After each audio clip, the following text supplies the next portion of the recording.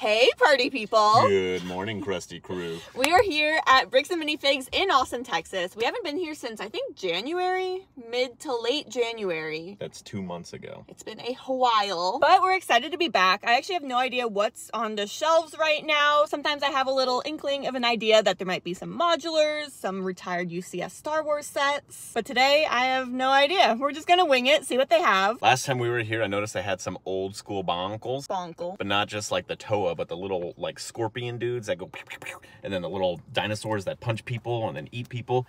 And I'm really hoping they still have those. Yeah, it's actually always quite an adventure coming here with Ross because he knows so much about Lego. I don't know where he keeps that information in his head, honestly. Anyways, let's head inside, see what they have. I think Ross wants to buy some Batman minifigures. Would that be Batmen, plural? Are you ready, Ross? Bricks and minifigs, bricks and minifigs, bricks and bricks and bricks and minifigs. We made it. Ross is thrilled that they still have the bonkles here. Check it out, check it out. So this is the scorpion. I had this one in my youth, and you go like, oh my gosh. And so the whole like goal of this is that you're like trying to knock the masks off the other people. I'm not gonna actually do it, but don't break anything. Yeah. No. So actually, this one I didn't have. I don't know how this one works. I think you like squeeze it, and the head comes out like that. Whoa, that's cool. Oh my gosh, I'm like jump scared. Yeah, it's kind of scary, huh? Yeah, a little bit. And then if you come over here, I like this one, little mosquito dude. So you go like that. You're supposed to put like the good guy in there and you knock off his mask that way. So cool, right? Little crazy mosquito. This one was also really cool because this is like a motorized. This is, as far as I know, the only motorized like bionicle. And you can like go like that with it, and the arms go like, and then you can crash into each other. So they don't have batteries in here right now to avoid like any corrosion. But this was such a cool one. This one I think was a little bit newer, and similar thing. Whoa. The teeth, oh my gosh. Yeah, it actually hurt. And then this one was also really cool. It's like Rock'em Sock'em. Rock'em Sock'em Robots? Yeah. That's awesome. Yeah, it's actually kind of crazy seeing so many here. I've seen the canisters before, but not a full-on table of bonkles. Looking over on this wall, they have so much Monkey Kid right now, and I've never seen this set fully built before, but these sets are just so colorful and weird, all the weird like part usage in them. And in the minifigures too, look how funky those guys are. Do they have mustaches? Is that what that is? They have mustaches, that's funny. It's kind of a shame because the Monkey Kid theme is so fun, so weird and unique, but our Lego store doesn't sell it. Like, they don't have these on the shelves there. So I always forget about the theme until I find them here or I'm shopping online. And look at that little emperor dude in there. He looks so cool. Anyways. A lot of boats. They do have a lot of boats here right now. So we have the classic Super Mario boat. Actually, you know, I saw pictures of the new Mario sets that are coming out, and they just look super cool. Kind of in the same line where they don't like look so much like the play courses, because I think those play courses were like a little bit rough for like display and everything. So I really like when Lego Super Mario does things like this, where it's this little contained building like that. Yeah, I love super that stoked set. about That was cool. The Dolphin Cruiser, I don't have the set. I have the party boat, I think, from Lego Friends. It has like a flamingo kind of floaty behind it. But these are just really fun. I love that boat build. And then the Imperial Flagship. Do you know about this set, Ross? No, but I'm sure it involves feudalism. All right, moving on. If you remember, a few months ago, I was talking about this set. I had it as a kid because in 2004, when Pirates of the Caribbean was super popular, Lego's only pirate theme was this Jack Stone looking ship. Oh, yeah. So this ship was essentially my Pirates of the Caribbean ship, and it was fun because I could float in the bathtub. I've never seen this set before. I have no idea what this is. Is that a theme? Ultra Agents? Yeah, so Ultra Agents is pretty much just like one of those other like Lego standalone themes. Don't get too into the lore because you'll get lost. It's all the Lego themes are kind of connected with each other. But yeah, it was just a really cool, kind of like a Mission Impossible kind of like Lego theme you can kind of think of. I didn't really have any of it though. Looking over this way, it's kind of fun seeing this gift with purchase, the Amelia Earhart one, as well as the Jane Goodall tribute. It is Women's History Month, so it's kind of fun seeing these two on the shelves right now. Now that I think about it though, Lego didn't make one of these this year. So that's kind of a bummer. I really like these sets. But then looking up here, look at this one. They have SpongeBob, the Bikini Bottom Express for $55. I have a few SpongeBob sets at home. I need to pull them out, dust them off, and like add them to the city. But they're just so fun. I'm really sad that Lego canceled SpongeBob and Avatar for that matter, especially with the new Avatar show on Netflix right now. now. It'd be so cool to get more sets from that. And then I can't believe they have this one, the old fishing store from LEGO Ideas in 2017. I keep forgetting that it's kind of that recent of a set. Maybe instead of the old fishing store, it should be the recent fishing store. I missed out on this, but this is one of those sets that I've been wanting forever. It just looks so good. It'd be so fun in the city, and it looks really good with the motorized lighthouse, the A-frame cabin kind of aesthetic. Maybe one day I'll be able to get it. Right, Ross? Maybe. Maybe. One day. Over here they have a ton of goodies. So here we have the Boutique Hotel, which is a lot more recent. Assembly Square that I believe is retired now. The police station, and then Ross is really excited about this one. I have no idea what this actually is. Okay, so this is one of like the really cool fantasy themes that LEGO had. This is 2007, 2008 time frame. I think that was like peak LEGO, the golden age of LEGO, for me at least. And this was really cool. So it was very, you know, kind of inspired by Lord of the Rings. You can kind of tell, right? The dwarves are in the mine, they're mining things, but then there's also the trolls, and I really like these big trolls. I don't actually have the tan one, I have the green one, but I just absolutely love this set. I'm surprised it's even on the shelves right now, because I think this one would go pretty quick. And then especially with all the hype around the Dungeons and Dragons that's coming out, this is going to be an awesome set to like accompany that. I'm really excited about the Dungeons and Dragons theme. I've never played it because I've never had any friends that wanted to play it. This might be our time to start. Maybe. I would love to try it. They have a nice supply of brick heads over here, especially the little animal ones. Those are always so cute to see. The little poodles. Oh my goodness. And then along the bottom, it's also kind of fun seeing these more classic builds. I believe, what is this one? This one's a city set, but then this one's a Creator 3-in-1, just super classic house. It's just kind of neat seeing a simpler LEGO design. So this is some old school stuff for y'all. This is the Aquanauts Neptune Discovery Lab. Just look at how cool those like figures look. Oh yeah. They look serious, man. So this is like the kind of stuff we did back in the day. Before LEGO Star Wars, we took things from like classic space and Aquanauts and had to make up our own stormtroopers. But super cool. I really like the raised base plates. I kind of miss them, but at the same time I kind of hate them. Have a weird relationship with them. And then on the hidden side, we have the hidden side sets. You're so funny, Ross. You know, it's a shame. Hidden side was actually, the builds were actually really cool. The box art, not so much. And then they really tried to depend on the app. I could never get the app to work. It's a shame that I think they only made it like 2 chapters of the series, and then, you know, kiboshed. The end. Ross was trying to get me into it when I started with LEGO, and he was like, it's basically like LEGO's version of Scooby-Doo. You should be into it. You should love it. And so I got a few of the sets, but it didn't really stick. We got more Bonkle for you. So these guys are really cute. You spin them around, and you can play like a weird hockey game with them. That was like what they did. But you know what's really weird about these?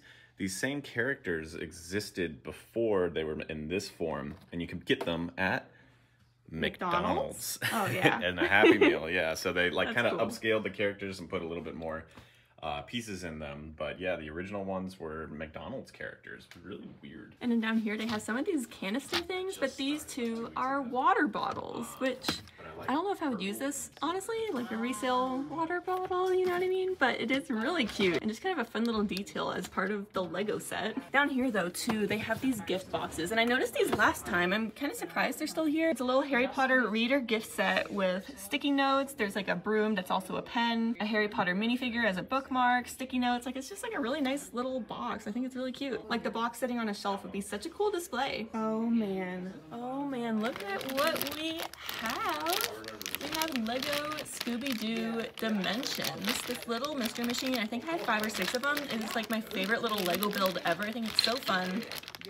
And then my favorite Scooby character, Sandwich, obviously, comes in the set. I want it. I love these. The little builds are so fun. And then actually a really large variety of mugs, too. All these Halloween ones are kind of fun. I have this one, but at the smaller scale. The Taj Mahal up here, it's always bigger than I expect it to be. That's like a giant set. It's really impressive. And then they have this Technic crane. I always kind of avoid talking or looking at the Technic, but I get comments that tell me to look at it, so here you go. Here's some more giant Technic sets too, by the way. They actually have a ton in store. I just rarely show them because I don't know anything about them. Neither me or Ross are big Technic people. All right, so I know what you're thinking. This is the brand new UCS TIE Interceptor, except no, it is not. It is the TIE Advance from 2006, which is super cool. It looks like really nice. I think this is one of the first UCS sets to have like the light bluish gray color instead of just the normal grays. So I think it looks really nice. And yeah, man, this thing's massive. This might be my first time I've ever seen this one in person. Okay, so they got some like goated sets here right now. They got the Jabba Sails Barge.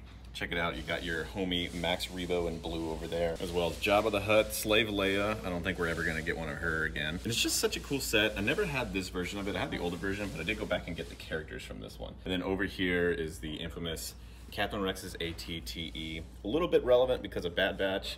Don't tell anybody, but I'm not totally caught up on Bad Batch yet, so shh. Side note for this one, I love that R2 has all the drinks. He's doing so good. Oh man, look at that. They have the whole trio here. So they got Jabba's palace with My Laugh Be Like Oola. Oola. And then they even have the desert skiff up here too. So they're only missing the Rancor pit, but they have a lot of the cool like Return of the Jedi opening scene sets. That's super cool. Oh my gosh, they have the ghost here.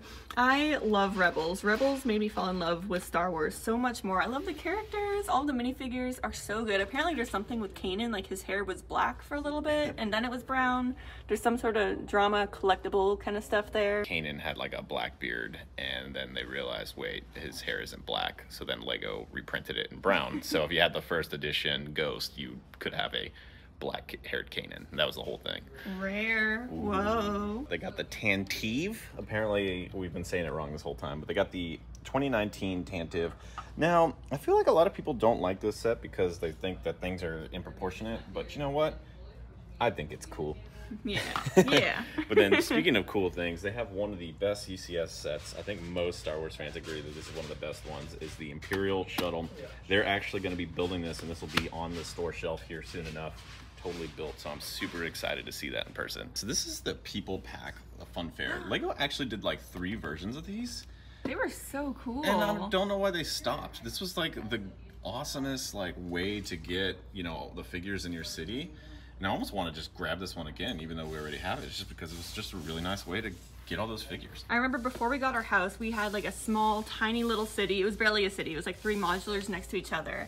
And we bought this and we set up a little park scene. It was the cutest ever. That was the first time me and Ross ever like made sig figs of ourselves. And so this set's actually really nostalgic. I love this. I believe the other 2 was like, there was a beach theme one, and then there was also a camping theme one. And we had all 3 of those. Anywho, just up here, they have one of the houses of the world. It's actually House of the World #2. These are a fun little series, and I like that they have like the flower shop now, kind of continuing it. I had one on shelves somewhere. Oh, there it is. I haven't really thought about it, but that would be perfect for Easter, like an Easter display. They have an Easter egg here, which, you know, obviously makes sense for Easter. But then this one is the rarest Lego flower set because it was a gift with purchase, only for a limited time. Kind of a shame that it's not just like a widely available Lego flower set. And then Ross just put some stuff over here, some minifigs, so we'll show you that a little bit later. All right, if you take a look here, we have the 2023 Eldorado wait a minute.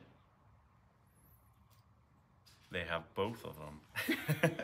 But isn't that cool? I love that they put these like right next to each other, and you can see like the old version and the new version right next to each other. This set is absolutely gorgeous, and it just does such a good job of paying homage to the original set. It's kind of cool seeing these 2 sets because this one has that weird elevated base plate kind of thing going on, and this one is all brick built, so it's kind of neat just seeing that kind of comparison here. Also, the pattern there is like really well replicated over on this side too. It's just cool seeing the same thing but old versus new, you know. That's really awesome. So I've been on a big DC kick a little bit lately. Been watching a lot of the DC animated stuff as Emily pans over the Marvel stuff. What?